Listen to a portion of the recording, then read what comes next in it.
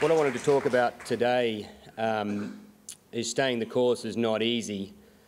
But what I firstly wanted to talk about is what we've been doing over the last couple of years. So, I mean, many of you have come from different sort of avenues. Some of you have come through from InvestSMART. We started in 1999. Some of you may have come from Intelligent Investor. Some of you may have come from Eureka. Our overriding purpose, I mean, the reason why 52 of us now come to work, I mean, 2 years ago there was only about 5 of us. Why 52 people come to work every day in Melbourne and Sydney is solely to help all Australians reach their financial goals. And we want to do that through technology. So we're not going after simply high net worths, we're going after all Australians. We believe that there is a real problem with financial literacy in Australia. We believe that problem is pretty much around asset allocation. We believe a lot of people go to barbecues and they get their barbecue tips and that's why they buy shares. And some of that stuff Gaurav and Alex are going to talk about. Why do you add a share to your portfolio? It's not because your next door neighbour seems like he's making a lot of money and he seems to know what he's doing. So how do we actually do that? We do that by 3 things. And a lot of people over the last couple of years, whether you came from Intelligent Investor or Eureka, seem to sort of like, you know, worry about what we were actually trying to do. And what we're trying to do is bring together 3 separate parts of the puzzle which we believe give sort of automated investment advice. One of those is research and advice. And research and advice is over Eureka and Intelligent Investor. Intelligent Investor we bought in 2015. I mean, these guys are amazing. It's a team of 10 analysts. Different to pretty much any other investment newsletter in the country and probably in the world. These guys get independently audited every year. So they've been independently audited by Grant Thornton since 2001, and this year we got independently audited by Ernst & Young. Those reports are available on the website. And those guys show that over 15 years, now 16 years, we've outperformed the All Ordinaries by 5% year on year, every year, on average. I think that is real testament to these analysts and also to the value investing framework that they use. Remember, this is through the GFC, through Brexit, through, you know, the Greek debt crisis. I mean, through everything, these guys have seemed to be able to maintain these returns.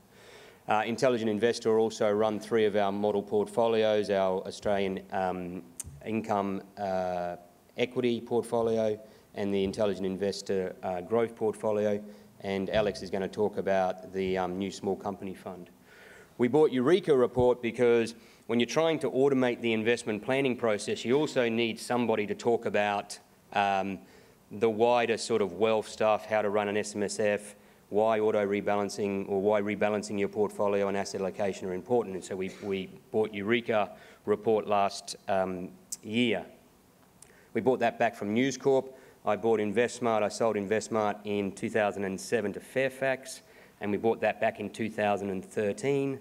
And then we bought a Eureka Report off News, as I said. If you ever want to sell a business to someone, sell it to a media company, a really large one, because most likely you can buy it back in a few years' time for a lot less. So that's what we're about, and that's why we exist, and you know, I apologise over the last couple of years. We've taken some time to put all these businesses together, and we've had technology problems and whatever else, but I think we're pretty much there now. Can I ask who in the audience actually uses the InvestSMART website? And who uses just Intelligent Investor? And Eureka Report? Yeah. So what I want to show you in a few slides is sort of like what we've been doing with the InvestSMART website for those of you that haven't visited it recently. So our ethos is really simple. Apart from offering all these tools and services, our ethos is diversification. It's number 1. So for us, we believe that is a framework that we can use across asset classes and also the Intelligent Investor guys use within asset classes. We believe in lower fees. And we believe we can bring the fees down even lower on our sort of model portfolios. So for those of you invested in the portfolios last year, they were about 97 basis points. We brought that down to 77 basis points. And I think as we get more scale, we'll be able to bring those prices down even further and pass them on to our members. We believe in transparency. Everything we do, we show you. There is nobody else in the country, you find me a fund manager that shows you exactly what's in your portfolio and exactly why you buy and sell a share. So we use SMAs, and we use those SMAs, and we show you every single stock in the SMA, in the portfolio. You can click on that company, and you can see the thesis behind why we're buying, selling or holding those stocks. So basically think of an SMA or our investment portfolio. It's like a managed fund, but basically our products are based on a discretionary management of a portfolio of stocks on your behalf, and that's how we do it. So what I wanted to do is, this is sort of like our SMART sort of idea where we use our portfolio manager. So InvestSMART has always been the sort of tools. The portfolio manager is at the heart of our tools. We're about to bring in international shares into the portfolio manager. So those of you who have been sending us emails for the last 2 years asking for international shares, I believe that's in testing now. So we're covering 7 markets. You can pretty much put in anything to the portfolio manager, all shares, all managed funds. It tracks everything for you. You can research on all those. I'm going to show you a live demo over the website in a minute, which is really upsetting for our IT people because they always believe live demos go really badly. We believe in asset allocation, so we provide the tools to show you what your overall asset allocation is in every asset class. So we look through every security in your portfolio. So just because it looks and smells like an Australian equities, it might be an A-REIT, we know that's property. You might have Magellan, we know that's international equities. You might have a managed fund, we look through that managed fund and we know what portions of what is in which asset classes. We'll talk about rebalancing. We believe rebalancing is really important, though. You don't have to rebalance every day or every month. I'll show you over 20 years you could rebalance over only 4 times and improve your average returns by about 1%. And tracking and monitoring on an ongoing basis is really important. So let's flip to the website. And I told all the IT guys not to deploy anything. So what I wanted to show you, so InvestSMART website. So what we've done recently is we've added all these tools for you. So on the left-hand side, we call it Member Essentials. It's pretty much the free tools. On the right-hand side, everything you now get on Intelligent Investor is in InvestSMART website. And the menu, we've kept a very similar sort of menu structure that you're used to in Intelligent Investor. And same for Eureka Report. They're paid services, and as Tony said, there's something in your bag of goods that shows you that, or gives you an offer. On the left-hand side, we've produced a lot of tools where you can go into share, find any shares, you can see all the financials on those shares, you can see if we're researching those shares, that share. You can see whether there's buying or selling in director interest, which we believe is a key indicator of what management thinks of their own company. You can have a look up managed funds. You can have a look up exchange-traded funds. So we know that we've just put out an exchange-traded fund report for those of you who haven't seen it. It's looking at the whole industry. Exchange-traded funds are going, are booming at the moment. And not every exchange-traded fund is like each other. So we did a report and we've done our own sort of star rating on what we believe is a good exchange-traded fund compared to another. But you could go down sort of like, for example, and go, I want to find anything in Australia or, emerging markets. And you can go and find all the ETFs that are in emerging markets, for example, and then our star rating. And our star rating is based on liquidity. And then you can go into these sort of companies and find out exactly what they're investing in, what their underlying, or their top 10 underlying stocks are. It's a really deep website. I mean, it's quite amazing of what we've been able to bring together now. And all those tools are available for all members. And we also, Eureka writes a lot of research, and Intelligent Investor writes a lot of research on that stuff. If I go to my portfolio, so again, remember the 3 sort of core parts of our business is research and advice, which is a main menu item, our own products, our investment products, how we help you diversify, and the portfolio manager, which is really the advice part on asset allocation. You can now track all your performance, you can track that against benchmarks, you can track that against your goals. On the left-hand side, we believe that's a fairly good process. So goals, setting goals, providing a health check, looking at your performance against those goals and against the benchmark, current holdings, and research form the basis of automated investment advice. So we think sort of like the robo-advisors, as they call them, we don't call ourselves robo-advisors, we think that's phase 1. I think, asking 5, I use the word starting with S, crappy questions, and then giving you a portfolio of ETFs is not really advice. I mean, that tells you nothing. What we really want to do is automate the investment planning process a financial planner does. So we don't want to be a financial planner. You know, lots of you will go to financial planners. We believe in financial planning advice. Paul Clitheroe is our chairman, but we believe there are a lot of people who don't have access to financial planners because of the cost, or don't want to use a financial planner. And so we've provided these services online to deal with many. And I think we've got like 620,000 registered members. There's about 60-odd thousand people using the portfolio manager, managing about $22 billion of assets. So what does a health check look like? So once you've put all your stuff into the portfolio manager, what we do is we provide, and you've set your goals. So I've sort of like, it's come out with my goals that I'm a growth sort of member, and it shows me that I'm overweight Australian equities, which is what Tony was talking about. I'm underweight international equities, I'm underweight property, underweight this other stuff, and I've got a health check score of about 70%. Now the whole idea of the health check is not to get to 100%. Yes, I mean, as soon as you get to 100% though, the next day you will be 99%, because all of the time your prices, your equities, your securities are changing in price, they're going up and down, it's dynamic. The funds you're invested in, the fund manager of those funds may be changing their allocation. We may be tweaking our target a little bit, and I'll show you that in a minute. So what we're doing here is when you set your goals, we're setting you as a growth member or a balanced sort of member or a conservative. We've got our target asset allocation for that sort of risk profile, and we're comparing that against your portfolio and showing where you're under or overexposed. And as long as you're happy with that, then that's fine. But what we're saying is you can't be, and I'll show you in a minute what conservative people look like, you can't have a health check score of 29 or 30% for a conservative person. You either are conservative and you've got a conservative portfolio, or you're high growth and you've got a high growth portfolio. You can't be conservative and have a high growth portfolio. And so really this is just giving you an example of where you're under or overexposed and making sure you're happy with that under or overexposed. So what I always talk about is if in 2001, for example, you went along to a financial planner, the financial planner said you're a balanced type person, they gave you a set of investments that gave you that balanced growth profile, that balanced profile. If over the next 7 years you didn't do one thing, by 2007, 2008, you would have had a high growth portfolio. The GFC hit, you would have lost half your money. That's what not rebalancing does, and that's what happens if you get too overexposed to an asset class and don't do anything about it. And that's all that this health check is meant to do. It's just meant to alert you to the idea that you may be overexposed to a given asset class. So what we did then is we had a look at all of the aggregate information of all of our members that use Portfolio Manager. Now we take security and privacy very, very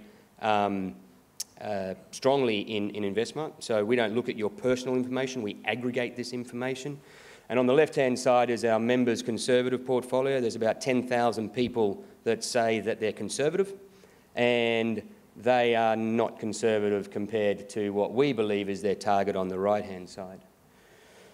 ASX did a survey earlier in the year. They call this the axe because there's two blades, and pretty much all Australians have this sort of axe. They have overweight property, overweight Aussie equities. And it gets more prominent when we have a look at the growth profile. Interesting enough, what have the conservative people been doing over the last 6 months? They're moving out of Aussie equities and into property and into international equities, which is good. At least they're getting into international equities. They're also going more overweight in property.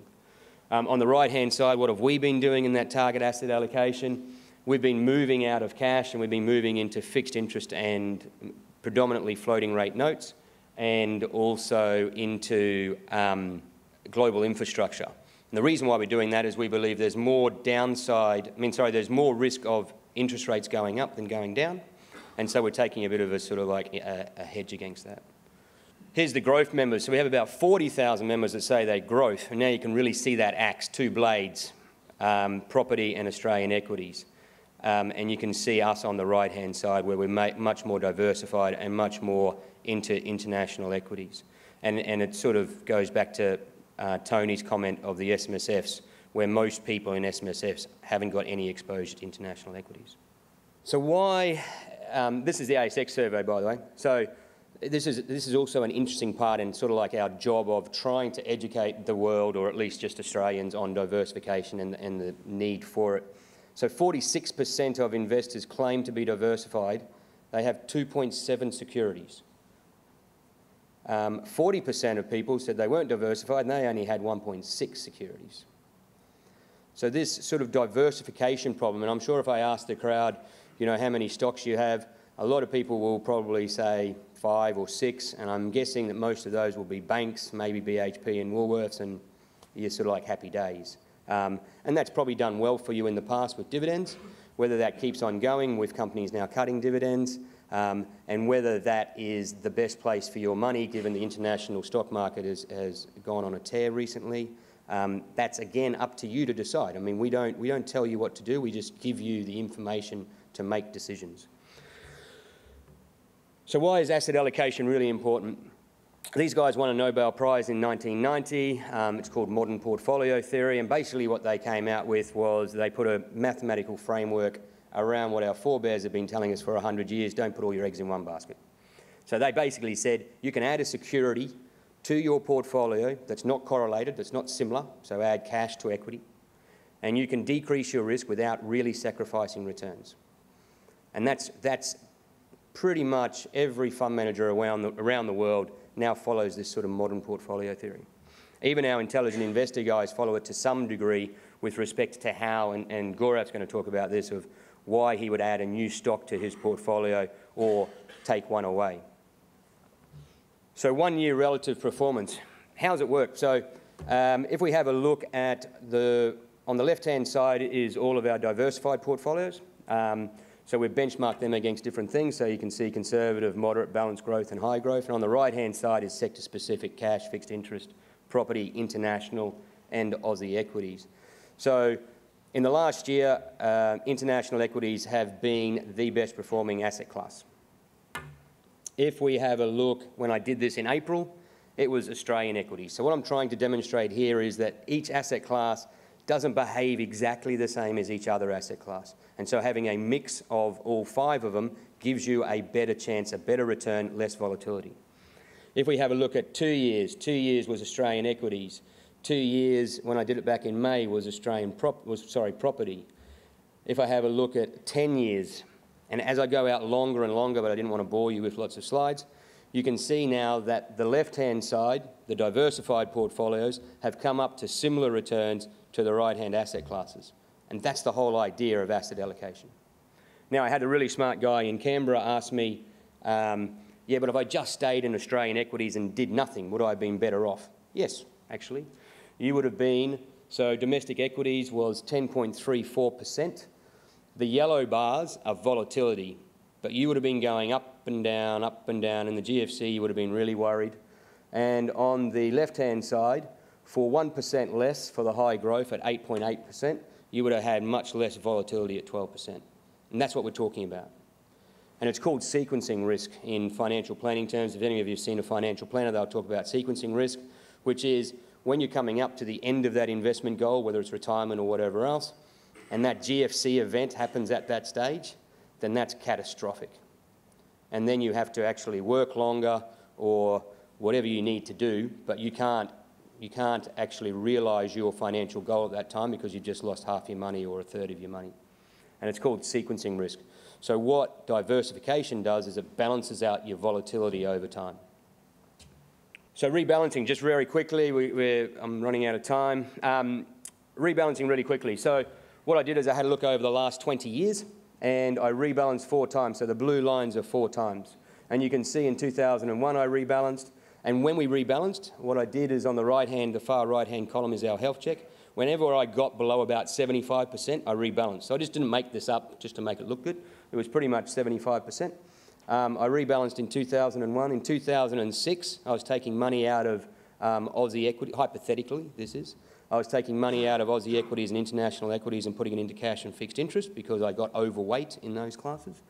It then kept on going. Remember, the market kept on going again into 2007. I had to take more away. And then in 2012, it went back the other way, and I rebalanced back the other way. By doing that 4 times in 20 years, I increased my CGAR from 7.64 to 8.39%. The reason why you don't want to rebalance all the time and you need to sort of weigh up the pros and cons is transactional costs. It's going to cost you money to rebalance all the time. So you don't need to do it all the time. You need to do it when you become uncomfortable with your overexposed asset class, whichever asset class that may be. So how do we help? So just coming into the investment products really quickly before I give over to Gaurav and Alex. So on the left-hand side, we have a couple of diversified portfolios. They're really for newbies. They're really for people that don't have an existing portfolio and just want to get started. Those diversified portfolios are all ETFs, so we use ETFs. So our core competency, we believe we're very strong in Australian equities. So as Warren Buffett says, if you're outside of your circle of competency, use broad-based indices. That's what we do. So for Australian equities, we believe we've got an advantage on most people because of our knowledge and our core competency, and our track record sort of attests to that. But for international markets and fixed interest and property, we use ETFs, but we actively manage the asset allocation, but we use ETFs to give us the exposure to whichever asset class and the weightings we're looking for. Along the top, we've got asset class specific portfolios. So we've got interest rate, fixed interest, international equities, property and hybrid income. So for example, international equities, we're overweight Europe at the moment, underweight underweight emerging markets, and we balance that against what we believe internally we're doing. And then we've got the three along the bottom, which is the equity income, equity growth and small companies. What are we about? We're about providing low-cost products that are transparent, that help you plug your gaps. So if you find you're underexposed by an asset class like international equities, then we provide products that allow you to simply and easily fill that gap. So how's our growth portfolio? I'll just show you the growth portfolio. Just quickly back to that transparency thing. We always track ourselves against our benchmark, which we use the multi-sector growth benchmark. We are really good at data. We bring in data from everywhere, as you can see if you go to InvestSMART and use some of those filtering tools. We bring in data from everywhere, so we go and have a look at every other fund manager in Australia that's also benchmarked against the multi-sector growth. Or for the international one, we do it against the MSCI World ex-Australia. And then we have a look at all those peers. We've got 847 peers against us. We're in blue, they're in grey, the benchmark's in gold. We believe over the very long term, we will underperform our benchmark by the fees. That's why we've got to get them down lower. And we'll outperform our peers by the differential in our fees. So at the moment, you can see, and this has only been going for 3 years, but it seems to be working. The average peer fees are 1.8%, and we're 77, and we're pretty much beating them by about 1%. We're not swinging for the fences. We're not a new fund manager that's going out and trying to get massive returns and risk your money. We're trying to just beat our peers and match our index. And we believe over the long term that that's a much better way for people to reach their financial goals than barbecue tips and whatever else. Staying the course. So as we said, set achievable goals. That's important. Manage and research. Assess and diversify. Hopefully you can use the health check to do that. It's a free tool. Rebalance from time to time. Weighing up the pros and cons of costs, and track to stay on course. Thank you very much.